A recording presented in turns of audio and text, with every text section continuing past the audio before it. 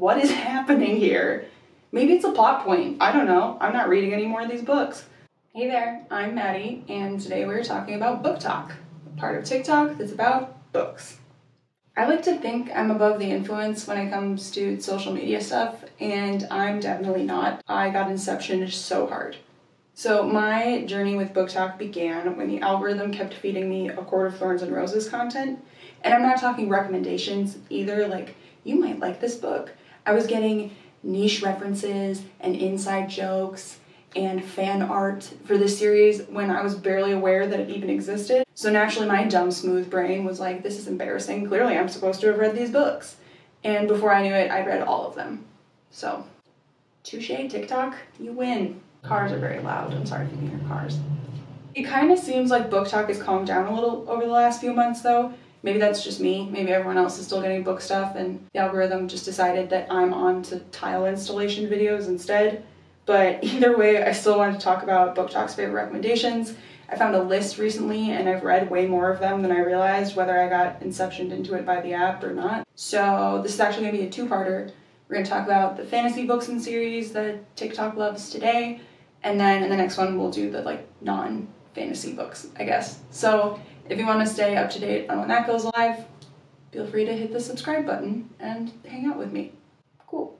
Before I start my thoughts on Book Talk's favorite fantasy recommendations, I do want to look deeply into your eyes and remind you that you are allowed to love a book I hate or hate a book I love, and we can still sit together. And with that, I guess I will start my thoughts on Book Talk's favorite fantasy recommendations, where the whole saga itself began, for me at least, A Court of Thorns and Roses by Sarah J. Maas, also known as ACOTAR.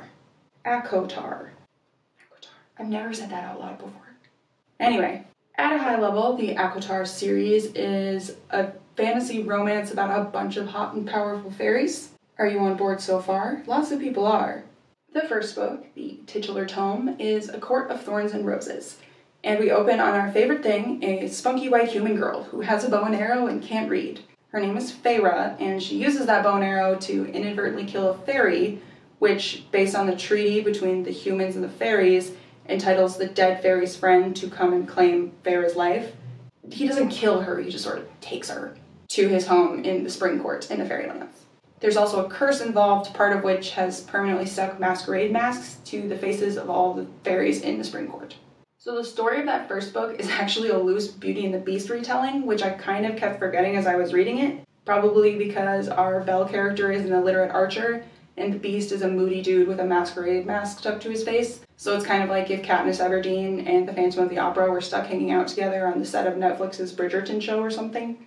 But the rest of the series is very different and doesn't really have anything to do with fairy tale retellings, so if that's not your thing, don't let that dissuade you from trying the series out.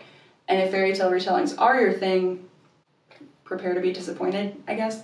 I don't want to give away a ton about the plot of the series as a whole, because like I kind of mentioned, it takes a pretty decent departure after the first book, like it doesn't go where you think it's gonna go. But I will say, especially in the later books, the plot has a tendency to devolve into an elaborate scavenger hunt. Like, we have to find the orb, and the mirror, and the pieces of this thing, and the book, and the twin of that book, which is a different book. There's just always an object that everybody is searching for. I mean, I get it, and it's a fantasy series, so fantasy series tend to have a lot of, magical objects or special artifacts or things like that, but as I was thinking about this series again, I just happened to notice that a lot of the time it's all about just finding a thing. And then conveniently it gives us an excuse to go to a different setting and meet new hot characters so that we can pair those hot characters up with the existing hot characters we already have, because it's Sarah J. Maas and it's all magical matchmaking for mega hot fairies. I don't know what this has to do with anything. I don't think it's a spoiler to say that I didn't particularly enjoy the fourth book, A Court of Frost and Starlight, and that's at least partially my fault because I did not have the right expectations going into it. I was reading it on an e-reader, and so I didn't realize that it's a novella, not a novel. I just was going along and thought to myself, this feels like fan fiction, and I don't really get what's going on. And then I looked at the progress bar and I was already like 20-30% of the way done, and I felt like I'd barely gotten started.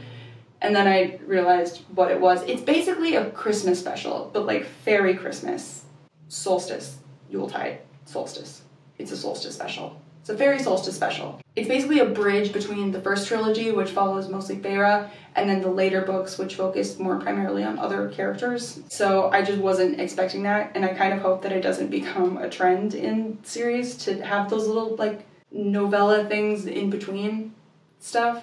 Maybe it already has, and I just haven't been exposed to that a lot. But it's not unforgivable. Like, it's not the worst thing that's ever happened. Overall, I did not hate reading these books. I very much appreciate them for what they are.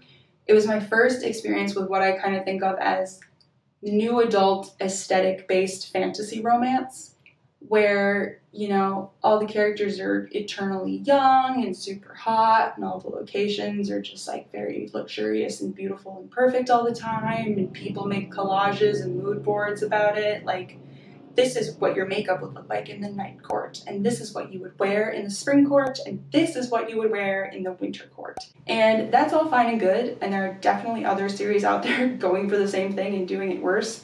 So yeah, I have nothing at all against A Court of Thorns and Roses. Super, super fine. Speaking of aesthetics, I cannot wait to see how bad the inevitable screen adaptation is.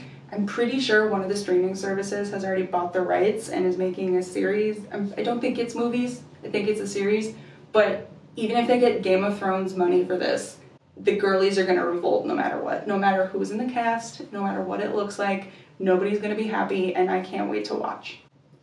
The reaction more so than the series. I probably won't watch the series. We'll see. Last thought on A Court of Thorns and Roses. I get the feeling it's reignited a love of reading for a lot of people who were maybe big readers in their younger years, like the Harry Potter Twilighty crowd. Mid-20s-ish, haven't had a series that you're really excited about in a while. So if that's you, that's really great, and I'm glad that you have figured out that you love reading again, because reading is neat. I'm the first person to have that thought or say it out loud. You're welcome, everyone. So that is the Court of Noun and Noun series. Let's move on to some other ampersand books. The Shadow and Bone trilogy and the rest of the books in the Grishaverse, all by Leigh Bardugo. I love these books. The Netflix series is also great if you haven't checked that out yet. Just can't recommend them highly enough. I'll try to rein myself in and not just rant about how great they are for 20 minutes, but you know, bear with me. So the Shadow and Bone trilogy, the Six of Crows duology, and the King of Scars duology all take place in the same universe called the Grishaverse. There are some overlapping characters in all the books throughout, but each set, so the trilogy and the two duologies, follow a different kind of set of main characters. The story across the whole Grishaverse centers on the Grisha, which are people with magical abilities. Shadow and Bone is the first set of books in the Grishaverse, and they primarily take place in Ravka, which is an obviously fictional country that's inspired by Russia. But there are some facets of Ravka that really annoy actual Russians.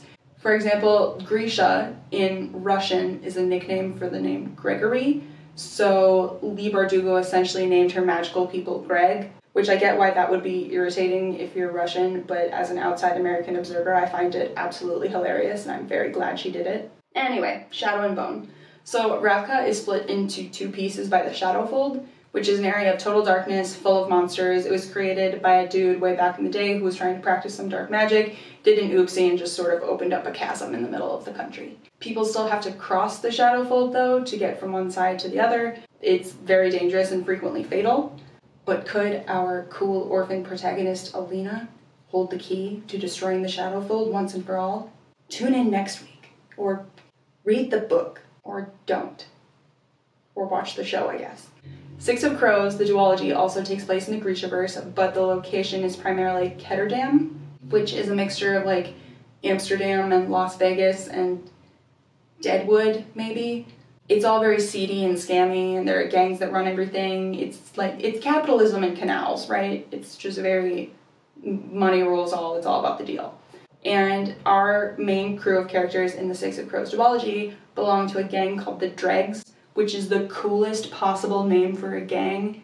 It makes me want to start a gang just because of how cool the name the Dregs, like, oh yeah, I'm in the Dregs. It is so cool. But all of these characters are super unique and interesting, and I'm emotionally attached to all of them. One of my favorite sort of ensembles of main characters in a series that I've read before. And the thing about the Six of Crows duology is that they're essentially heist books. Like, every character in the crew that we're following has a special set of skills that's going to help with the heist. And if you told me that I would be interested in a series of books or a couple of books that are primarily magical heists, I would say no, that is incorrect, but oh my gosh, if you're not excited about the concept of magical heist books, still give them a shot because you might surprise yourself. I was definitely surprised. King of Scars is the last duology set in the Grishaverse, and they're still good books, but I don't see them get the same hype that the others do online, and personally they're maybe my least favorite. They're definitely my least favorite out of any of the Grishaverse books. Still great characters, still great stuff. I don't have the same attachment to them that I do to the others. I'm sorry, King of Scars. Don't be mad. Overall, across the Grishaverse, you're going to get amazing characters, the world building's great, there's really rich relationships, friendships, and romantic relationships, and then there's just some interesting sort of self-discovery stuff too, like what happens if your defining ability or quality is suddenly taken away from you, or what happens if the primary truth that you have built your life around turns out to be a lie, and how does that affect not only your view of yourself, but your view of your entire culture or your entire worldview. It's very interesting, and I think it's written in a way that's accessible for a lot of readers, so that's cool too. I'm also so impressed by how Leigh Bardugo can make world building look so easy. She just does a great job incorporating it into the story, so she's not info dumping. You're getting to know the setting and the world at the same time as you get to know the characters, at the same time as the plot's developing. And yes, she does take inspiration from, real life cultures, obviously. Sorry, Russia. But she doesn't throw it at you. She lets you kind of discover on your own, and that is such an underrated thing to find in a series. Speaking of info dumping, let's talk about our last ampersand-based fantasy series, From Blood and Ash by Jennifer L. Armentrout. Jennifer L. Armentrout, if by some horrible turn of fate you come across this video someday, I respect that you have cranked these books out, you have secured the bag, and that is something to be proud of. There are some people who absolutely love your books, and I don't. I don't, and I feel bad that I don't, but I don't like them. I don't like the books. I'm so sorry. I'm just going to read you the first bit of the official synopsis because I have no idea how to go about putting it in my own words, and I choose not to take on the emotional labor of trying. So, here we go. Chosen from birth to usher in a new era, Poppy's life has never been her own. The life of the maiden, capital M, is solitary, never to be touched, never to be looked upon, never to be spoken to, never to experience pleasure. Waiting for the day of her ascension, capital A, she would rather be with the guards fighting back the evil that took her family than preparing to be found worthy by the gods. But the choice has never been hers. What is the maiden with a capital M? No one really knows. What is ascension with a capital A? No one really knows. And that sums up how I feel about this series as a whole, for the most part. From the very beginning of From Blood and Ash, from the moment we open on our protagonist in a saloon for some reason, I was annoyed and confused and frustrated by the plot, the characters, the dialogue, the world building, the lore, the setting, the writing style, just everything. Everything was, I was not having a good time at all. And as I was reading that first one, I started taking notes on all the little things that were bothering me because I was going to pick my sister up from the airport later and I wanted to have my critiques organized so I could rant to her about them instead of asking her how her trip was. And I was mostly concerned about the names because wow, choices were made with the names, decisions were reached.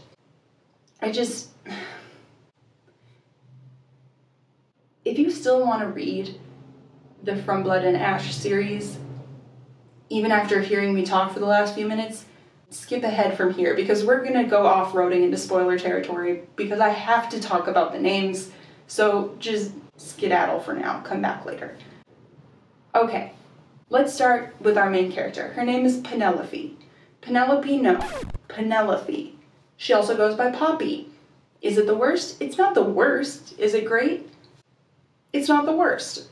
Moving on, we've got two queens. Eloana and Ileana. They're both pretty close to being the same name, and they also feel like sort of the default name of a queen in a fantasy series. I have no information to back that up. It's just if someone was like, what's the name of the queen in a fantasy series? I would be like, Ileana, something like that, you know? If you can back me up, put it in the comments, because I know that it gets used, or some variation on that gets used a lot. And another thing that's weird about them being so similar is that one of them's using a fake name. It's like she just looked over and was like, what's that queen's name? Okay, I'll change it a little bit and no one will notice. Like, if you're gonna use a fake name, go all out. Continuing in the vein of things that sound the same, there's a location called Elysium Peaks. Elysium. Elysium. Across the map, there's another location called Elysium. Iliseeum. How would you say those two things differently? Like, has anyone listened to the audiobook? Did they say those things the same? I also don't even know if they're both mentioned necessarily in the book. I just happened to look at the map and was like, what is happening here? Maybe it's a plot point. I don't know. I'm not reading any more of these books. And then we're back to fake names again. The love interest fake name is Hawk Flynn. Yes, that is the name that they would give a cool guy with a skateboard in a Disney Channel original movie, but that's not the part of this that bothers me. What bothers me is that he chose the first name Hawk because his real middle name is Hawkthrone. Not Hawthorne. Hawkthrone. Bird chair. What? And the last one. The main character's token black friend is named Tawny Lion. Tawny means brown, and lion is an African animal. That's going to help us as the reader remember that she's black. I assume the author chose Tawny Lion because her editor vetoed Mahogany Hyena and Burnt Sienna Meerkat. Choices. Decisions. What else is there? What else is there to say about this series? Honestly, a ton. I could talk about this for hours, but I'm going to try to rein in it. So basically, when I see people talk about For Blood and Ash, they're not talking about the world or the plot or what might happen next. It's only about the main couple, and I think they're idiots. So I don't like the books. And also, the like enemies to lovers, will they, won't they sort of thing is basically figured out and smoothed out by the end of the first book. Subsequent books just give us more world building crap to keep track of, and it's just info dumping. We've got vampires, werewolves, shapeshifters, which I think are different than the werewolves, but might not be. There's a different kind of other vampire also that's like a zombie vampire called a craven. We've got gods, we've got demigods, we've got the maiden, we've got a bunch of fake names and nothing's happening with those. It's just there's more, like that's not plot. This could be a textbook and it would probably be easier to understand and equally as interesting as it is. Oh, another name thing, the Blood Forest. The Blood Forest. I wonder what happens in the Blood Forest. I wonder if people have fun in the Blood Forest. No. The only things that happen are Cass and Poppy hook up, which, okay, good for them. And then the characters are going from one forgettable location to another forgettable location so that Poppy can ask questions and someone can answer her questions. It's just like a Q&A to help the reader figure out what the hell has happened over the last couple of years. Like nothing is currently happening. They're just talking about stuff that happened before and Poppy's there like, wow, really? It is a landfill of info dumping with two people hooking up on top of it. It is TikTok's favorite tropes in a trench coat. It feels like the author is making it up as she goes. And I just don't like it. And I'm sorry, I feel like an a-hole. I should also explain why did I read all 3 books if I clearly was not enjoying myself. I did not expect to dislike the first one as much as I did, and I also don't like DNFing or stopping books once I've started them. For the most part, I try to muscle through. And with this one, I muscled through specifically because I had seen so many people who loved this series so much, and I was like, it's gotta get a little better, right? Because I even had real life acquaintances on Goodreads who were like, this series is everything. I love it. I can't wait for the 3rd one to come out. It's gonna be great. So I was like, it's gotta get better or people would not be so excited about it. I wonder if we just need to get some of the crap out of the way in the first book and then it's gonna get better from there. It didn't. It didn't get any better. If anything, it's gotten significantly worse. But I still read the 3rd one because I had some assumption that it was a trilogy. I don't know where I got that. Once again, I don't pay attention. We heard how I dealt with a novella on an e-reader. But I was like, I might as well see it through. I'm 2 books in. Let's just see how they wrap it up because I can't imagine how they're going to do it. I get halfway through the 3rd book and I'm like, there's no way this is the last book because nothing has happened. Nothing has happened this whole time and they keep just introducing new weird stuff for me to try to keep track of. I look it up It's gonna be 6 books long. This series is gonna have 6 books. How? It's already watered down or like fillered. It's both watered down and overstuffed somehow. I cannot imagine how this series is gonna be 6 books long. The romance story's over. Or like, not over, romance never dies, but the romance is more or less buttoned up because they're married and stuff. So I don't know what's gonna happen for the, like, I cannot imagine how she's gonna keep this up. I have no idea. Someone let me know how it goes because I'm done. If you Venmo me $200, I'll maybe read the 4th one. Okay, I'll calm down now. Let's end on a standalone TikTok fantasy favorite with a little bit of a different flavor, The Invisible Life of Addie LaRue by V.E. Schwab. So we didn't really get our Belle in the Court of Thorns and Roses Beauty and the Beast retelling, but we kind of get her here.